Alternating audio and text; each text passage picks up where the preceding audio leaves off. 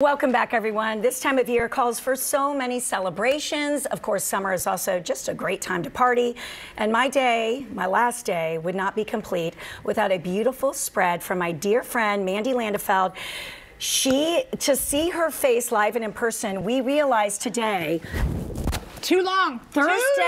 The Thursday before we shut down for COVID, that was the last day. And we have had her on the show for so many parties and spreads. So I'm so excited that she's here to help celebrate. I am so excited to celebrate you. Thank you, Mandy. And, you know, when I think of celebrations, especially in the summertime, I love light and bright and beautiful and just kind of like, maybe we are all dreaming of going to like the Italian coast. So that's kind of what we're thinking about right now.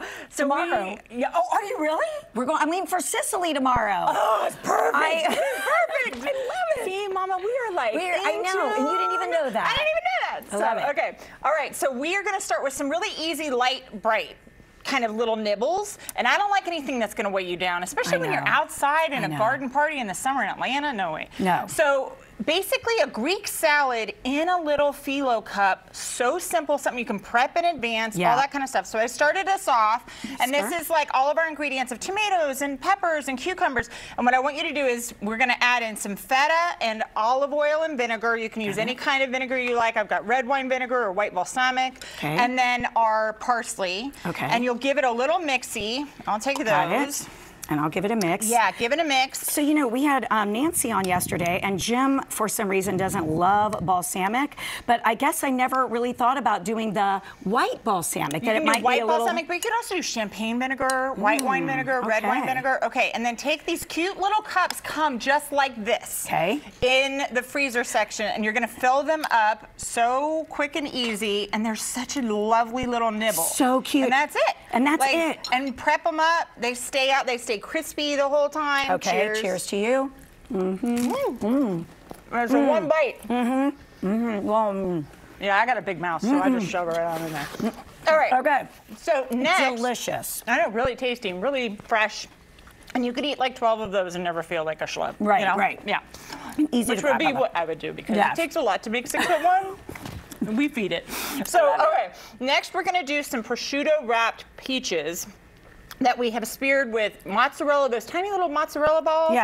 And a piece of basil. So I've already gotten you started with some prosciutto wrapped. Oh, I love prosciutto. Yeah. And oh my God, these peaches are so beautiful and ripe. So pretty. So that's it. Pop that one down and have one. Yeah, one of the ones with the balsamic. So this is with the balsamic glaze on there. Do a big full bite. Yeah, but there you go. Right? Yeah, that's tasty. That does not suck. It's so good. Yummy, yummy, yummy, yummy. And it was big, so forgive me if we move on to drink. Yeah, that's okay. So then we'll all talk about like tablescapes, right? So whenever you're hosting, you don't need to spend a ton of money on all kinds of heavy platters or plates and all that kind of stuff. Try and have some things that are interchangeable. These are just melamine, which I love. Love it. Like plastic, how cute is that?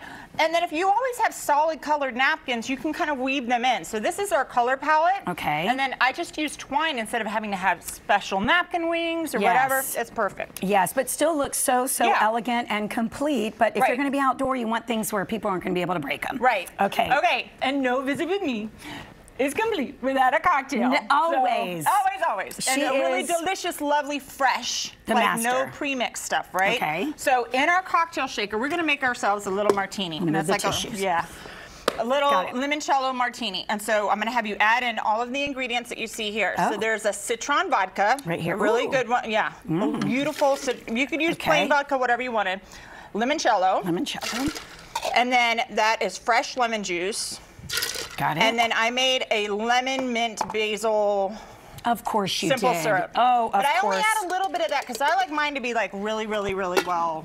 Okay. And we only have 30 seconds left, but we're good. We're getting to the cocktails. Yeah, we're gonna get to the cocktails, and then I have a little bit. I'm gonna pour you one. Sure. And while you take a sip of that, I have a little celebration of some lemon bars I made for you. Oh no! Yeah. I love Caroline. We love lemon. Oh my gosh! We have to celebrate her. She is the best. Oh Mandy. Oh my God. The best, Mama. Thank you. Look at us through the years. This is just incredible. You have graced our stage You have made our segments fun. You have inspired us all. I call you for advice on my front porch. You're amazing, and I appreciate you being here and taking time out of your busy schedule. It's the best. It's the best way to spend a morning with you guys and with all of the Atlanta and Company people, and we're so proud of you. Thank you. You are a gem. Thank you. So, okay. Cheers to everybody. That'll kick you in the pants. Yeah.